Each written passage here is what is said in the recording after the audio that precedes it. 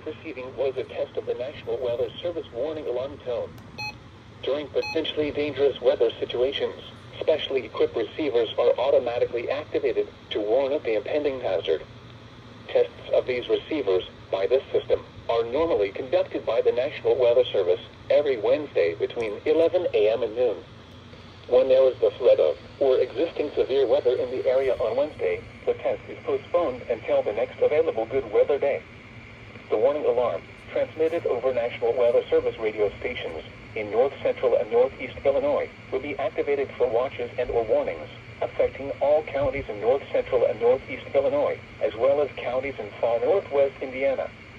Reception of this broadcast and the alarm tone will vary at any given location. This variability, normally more noticeable at a distance from a given transmitter, will occur even though you are using a good quality receiver in perfect working order. This concludes the tone alarm test. We will now return to our regular program.